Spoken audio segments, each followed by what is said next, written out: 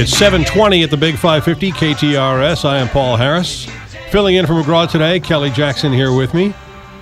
On Friday, the city of Chesterfield filed a suit in Cole County Circuit Court against Chris Koster, the Attorney General of the state of Missouri, and the state's Department of Revenue because they don't like the way the sales tax system runs in St. Louis County.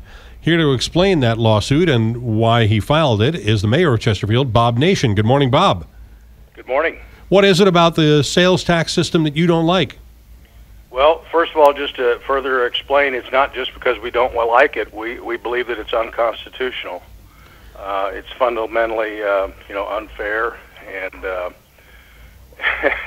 obviously the reason we don't like it, other than the fact that we believe it's unconstitutional, is the fact that it's unlimited as to the amount of taxes that would normally come solely to Chesterfield are left to the pool.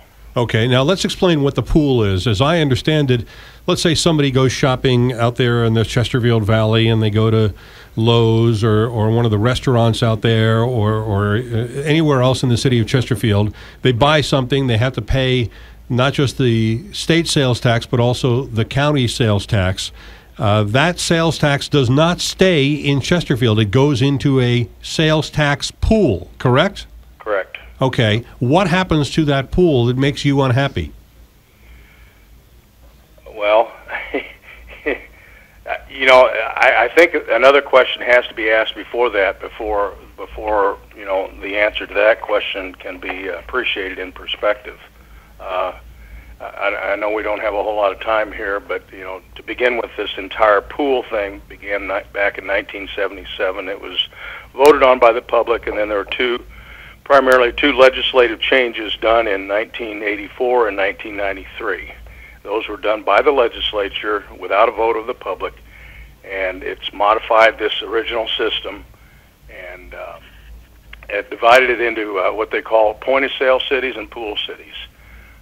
The cities that existed at that time had a choice to become a point-of-sale city or a pool city. A pool city, essentially, of this one. First of all, this 1% tax that we're talking about was originally a municipal tax. Along the line, the name of that tax was changed to the county tax. So it's misleading to call it a county tax at this point because it in fact originally was a municipal tax intended for funding of municipal operations.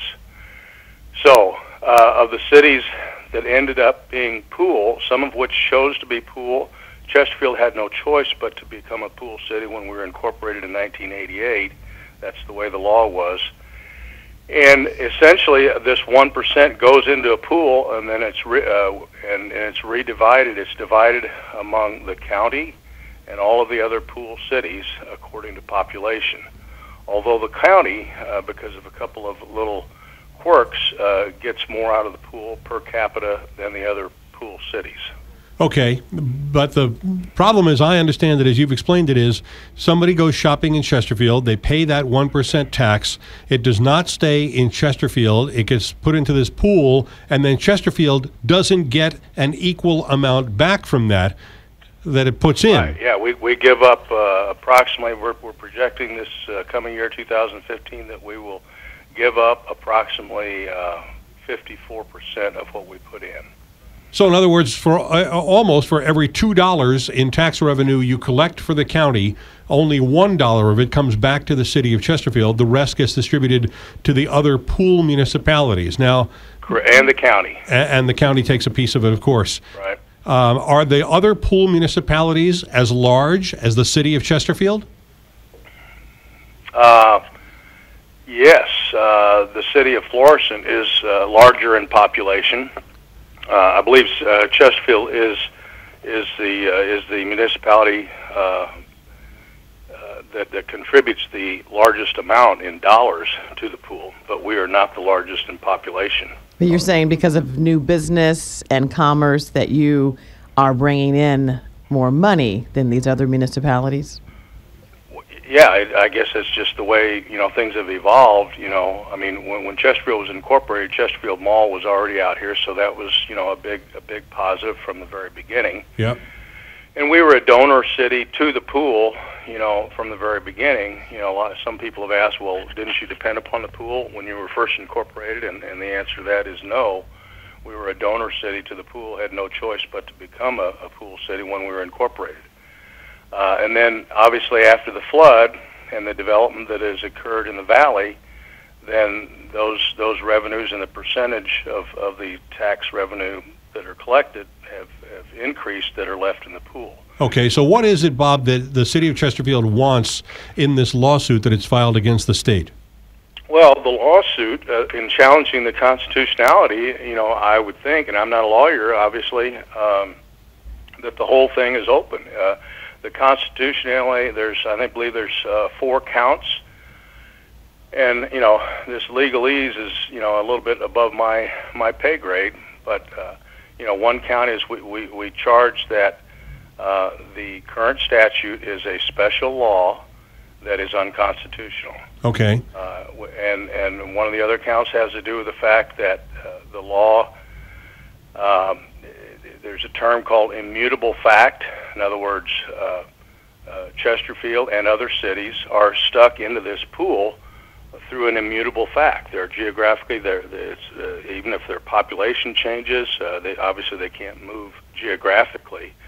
But this law is the St. Louis County is the only county in the state of Missouri that has this type of a law. Would you prefer that 1% that you're collecting be essentially just a city of Chesterfield tax, that you not actually be part of the county and not part of that pool? Well, in any county other than St. Louis County, that's the way it would be. And I guess the answer to that, yes, of course, I would prefer that.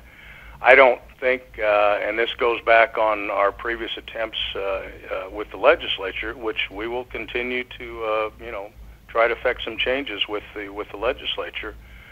But I have said before that,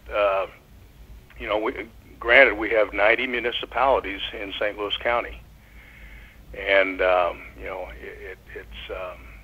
we are fortunate, we are blessed in Chesterfield because we do have the abundance of retail, development that provides these taxes. So I think it is only appropriate and fair that we share with other municipalities, because many of the shoppers that we're fortunate to have here in Chesterfield are residents of other municipalities. Yep.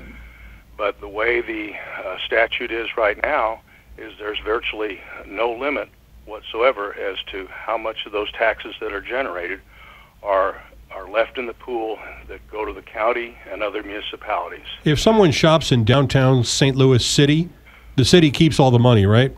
Absolutely.